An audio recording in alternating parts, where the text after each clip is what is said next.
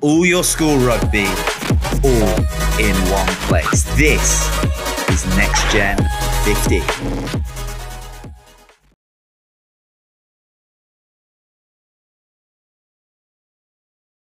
Wakefield, which will prove some class going into this quarter-final. Strathallan will get us underway, and Barry will take contact just outside the 15 here as the sun beats down on our commentary box. Brody all the way out to Baverstock. Gate check inside by Baverstock and a top finish. Well, it's in that maul, Matt Black of St Joe's with that yellow card, he is missed. I said he was, and that caused this brilliant bit of play from Strathallan. They knew. But St Joe's come up short. Penalty advantage. Picked at the base once more, and St Joe's. It was a great carry from Harrison Smith. That initial one, it made a lot of metres. 2 points added for St Joseph's College.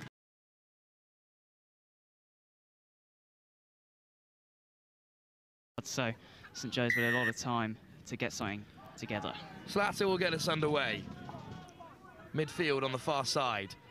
Good direct running from Strathallan once more. That is short.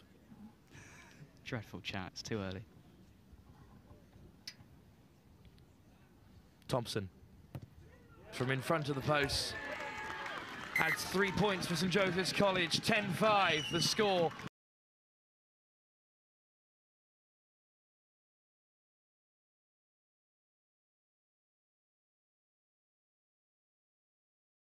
Game, but Dulwich changing kits for the Sunday. Might be due to a clash, we don't know, but Dulwich kicking off, and they're on the left-hand side of your screens. Yesterday in the review show that, look, this is a two-day tournament. These lads all go back to the hotel. Dulwich running through here. Number 13 just goes over. Taint possession. And a few phases later, they go through. Slippy hands, but they managed to use a couple offloads, and that's a brilliant, pacey run on that left-hand side. And then they actually just break, and they come through and cover those tackles. It's a strong kick, and it is over.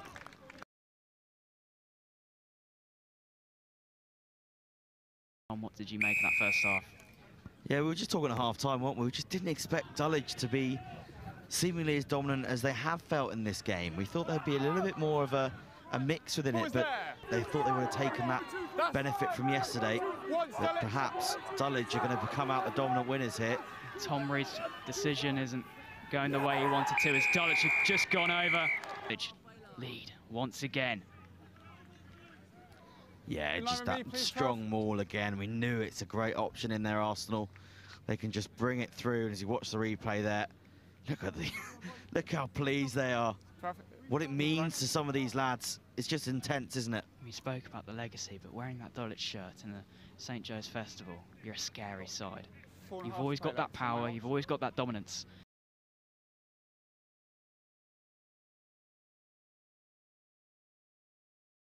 Grab yourself some tea.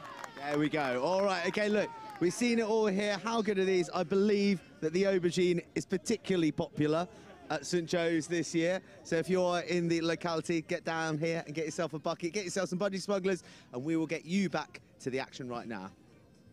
Thank you, Joe. Well, budgie smugglers aside, we've got a big bust up here between two heavyweights, Kirkham, Denstone, two teams that find themselves in very similar frame and stature. Perkins wastes no time, potentially sees some space out wide. They could pull it here. Denstone's still going. It's a score. Dan Green. Yeah, exactly. They knew exactly what they needed to do. You can see here, taking the quick tap. Kirkham having to scramble their defence to try and cover on the outside, and it's a strong carry. Backs himself, gets himself over the line for the first try. They want to go far into this tournament, and well, it looks like they were about to, but Roberts could catch on to this here. It's going to be a foot race for the line. Archie Dowds could get there, and he does. Ball was not knocked forward, it was grounded. Try's good. Try's good. Good, thank you. Referees conferring. Try's been given.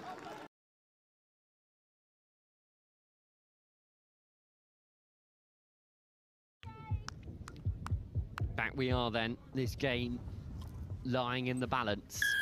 Dowds, the try scorer, gets us back underway. Heading directly towards Ollie Musk in these sort of circumstances. Struck well, struck true. 3 points added. Kirkham lead now 8-5. Good pick. Denstone recycle. So much space out wide. You could throw a blanket over the Kirkham defenders at the moment. Everyone inside the posts. Still though, they're going to go with the forwards as he goes down.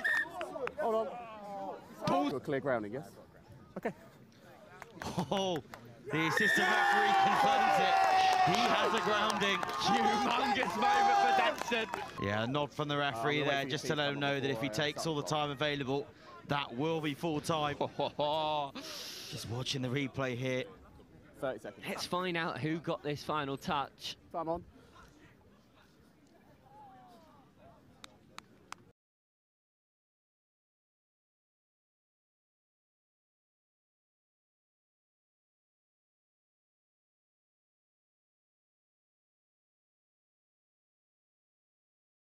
My pick for player of the tournament, Dan Stevenson, will be playing for Newcastle on the other pitch today, up against the very impressive Hampton side, who are undefeated this year. Kick deep to begin with by Wellington. And to return straight away, touch found excellently well.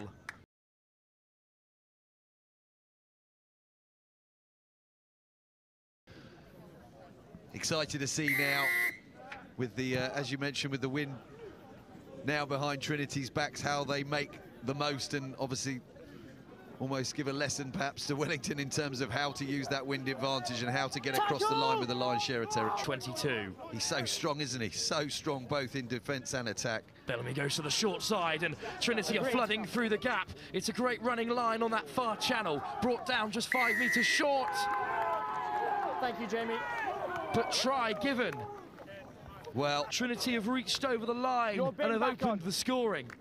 A tough kick to come, but now, again, very, very hard for Wellington from here, knowing that a converted try will now be needed to win this game. I believe it's Max Farrell on the far side, the number 14, who just crept over the line. Plenty of weight standing over that as they drive towards the line. And that's the score straight from the penalty. That's one way of doing it. David Bampo has driven over. Support of his forward pack, Kane Fleary in there, putting in a shoulder to drive him over the line. There's so much size in this Trinity pack. How do you stop it? I mean, he's got a great body position there. Bellamy pierces the upright. And 12-10, the score will sit.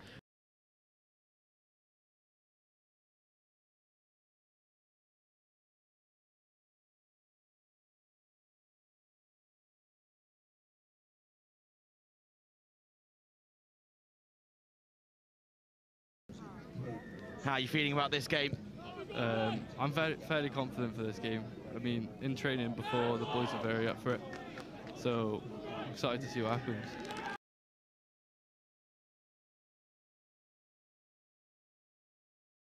We're back underway here for the second half, and it is Whitchurch that kick off from left to right in this game, and the first error comes straight away off the kick-off. Coming forwards. Stathallan trying to steal that ball, but not doing so legally. Oh, he's driving forwards, getting close. A metre away from the try line now. Advantage offside. Playing advantage. He's over the line. Into the try. Yes, it is. Goodness me. What absolute drama here at the end. As you watch the replay here. Oh, that's incredible. I can't believe that. Try and pick out the man who did it. I think it's your number 5.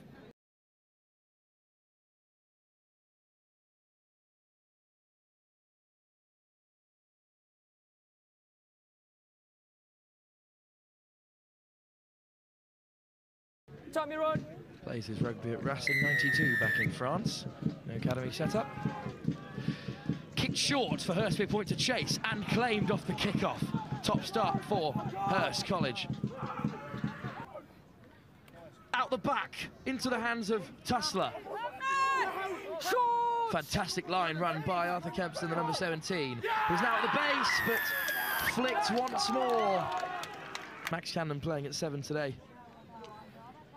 This is lovely play, though. St Joseph's College just not aware of the loose man. He just wandered into the wide channel. Hugs the touchline well. Smart bit of play from Hurstpierspoint.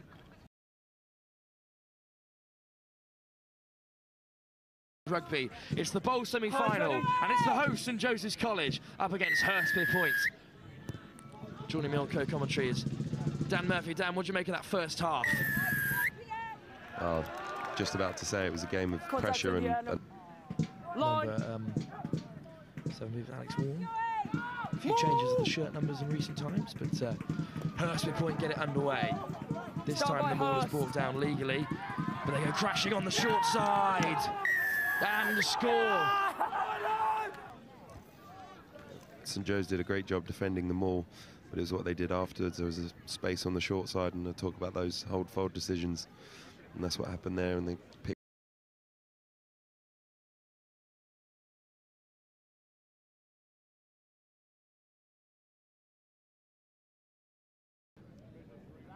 Ready, gents? Archie Dowds will get this game underway. Goes high into Ipswich skies, disturbing satellites, and also, well, your boys at the moment are under the cosh and away. Oh, yes, how Wycombe go. LJ. But hopefully the boys can make it back. Well, this is what happened. Driving Moore was splintering and rumbling away, and, well, Eckendall said, you know what, I think I can do it for on my own from here, and that you decide to gamble that little bit more. And, well, it's cost them 3 points. Jack Lloyd stuck up the jumper. Through the mark. Away they go. Kirkham rumbling towards the line. RGSO Wycombe doing all they can illegally. Referee may even award the try there and then. Time off. Steve. Bread and butter stuff from Kirkham Grammar. Yeah, it was a great effort from the pack there. Yeah, that driving maul's worked quite well for us quite a few times this season, and yeah, once again doesn't fail us. Kirkham struck ever so well, and it's straight through.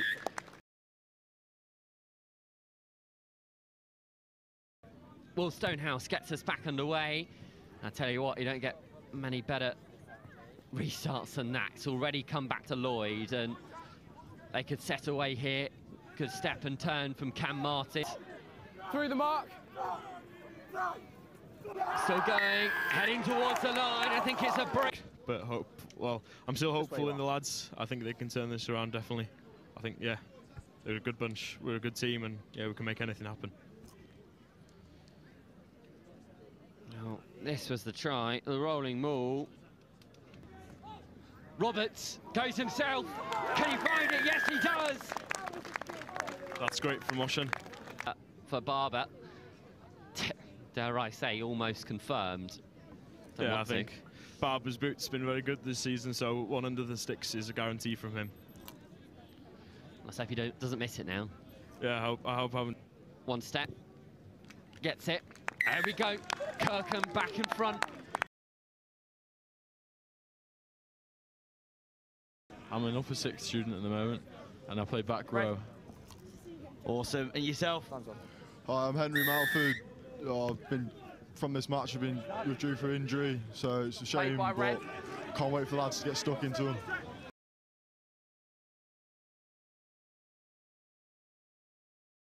Who will lift the De La Salle Trophy as we get back underway here for the second half?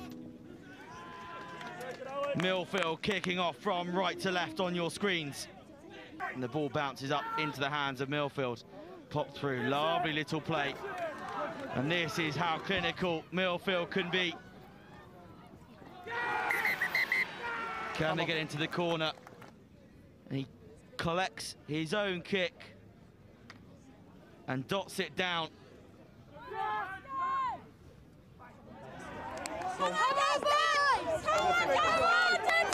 Pushing forward. Advantage coming. Like same stature, with very different playing styles. I'm sorry, Ollie. I'm sure he can forgive you. You've given him plenty of praise now. So you can just see Millfield just falling to ground now. It's where the advantage came from.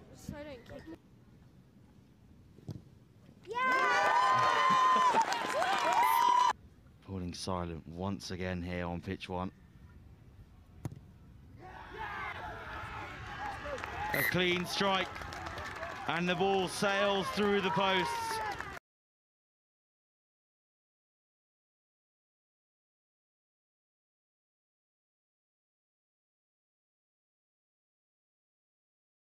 But it hasn't worked out for them, but they find themselves a Shielf final. Time to win some silverware, and we are underway.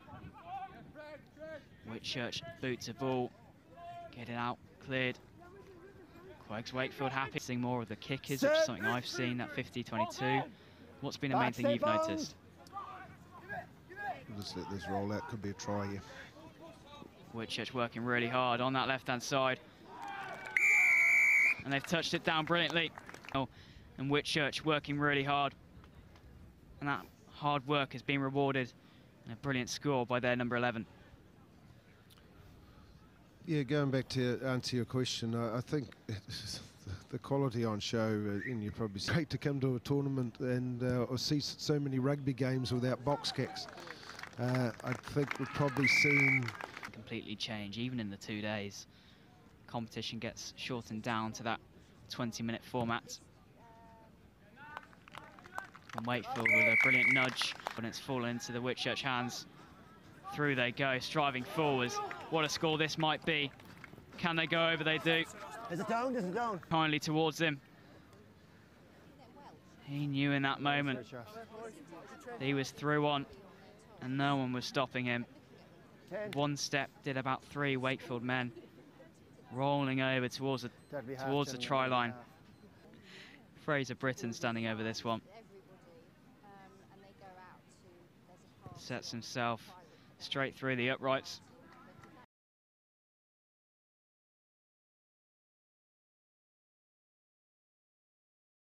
National Schools Festival, the first final of many.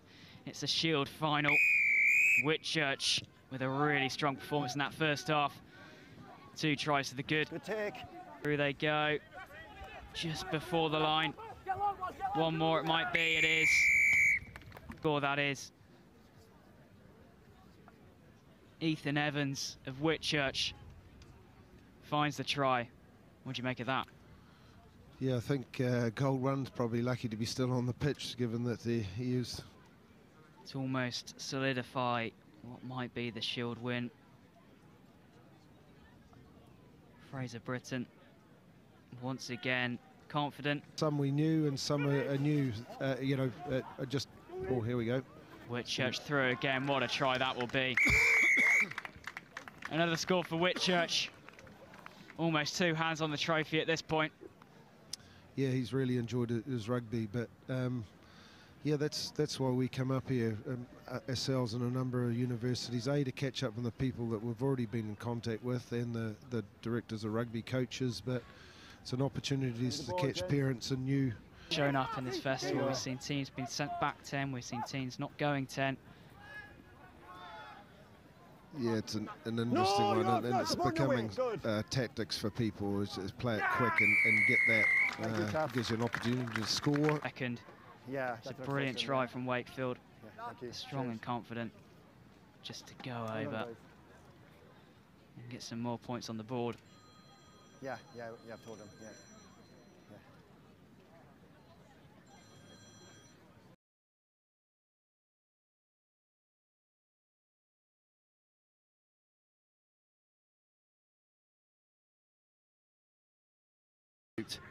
For Dulwich College.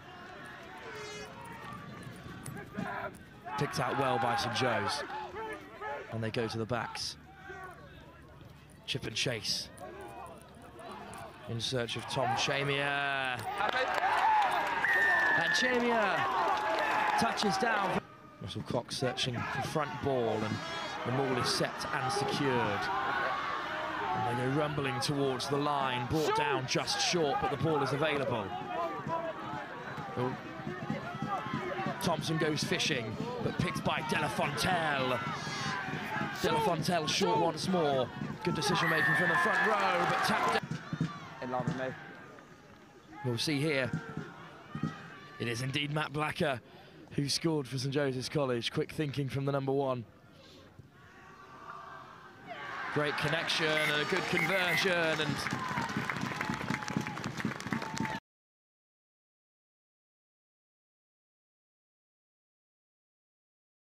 fourth place playoff for the bowl competition, the second tier competition here at St Joe's. Slatter will get us underway with a great kick that's been knocked on by Dulwich, and Meinhardt's underneath it. Lovely. Blacker is short. De La Fontelle is over the line. Try and give him. The end of the day, but in truth it was powerful leg drive and great body height, something De La Fontelle has excelled at all season. No, right, excellent leg drive. Great strike by Jimmy Thompson. Driving towards the line, short once more. And this time, Dulwich make it down.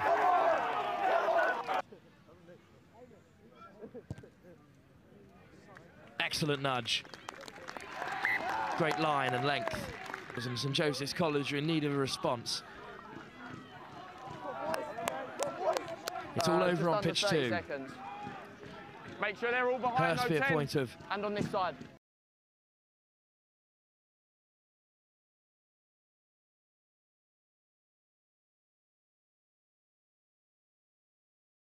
N15. Black ready. These two teams have had a mixed bag here at St Joe's, but it doesn't matter now. Nothing else matters now. Plate final. And it's Lloyd McEwen Peters. There's Walder out the back door. McEwen Peters.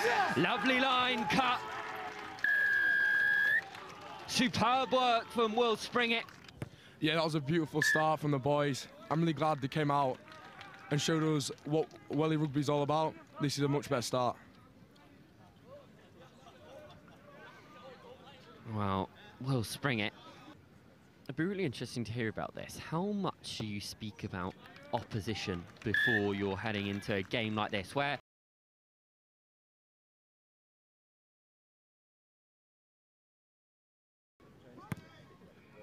how can Kirkham respond, though? Could come through the likes of Roberts, who already makes dents in that black and yellow wall. And now 3 points. He does, it's hard and true. Forwards in a row, more like. Good line out from Kirkham, and it was Darren Lowe who rose highest. Inside ball, Effin Edwards on the hard line. Cut straight through. That pocket, make sure he doesn't do the same again. He's done it, I think, 3 times now, so hopefully our defence opens their eyes a bit. Well, this is a very crucial kick for Barber, who pretty much needs to slot it if Kirkham are to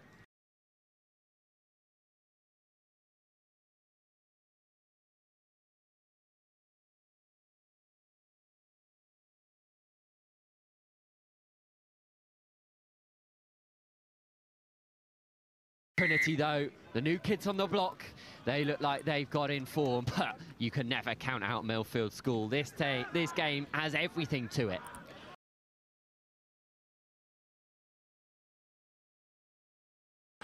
Ebsworth gets the ball away to Howlett. Timmins knocks down the first man, is in behind, and it could be the new man, Cottrell in the corner.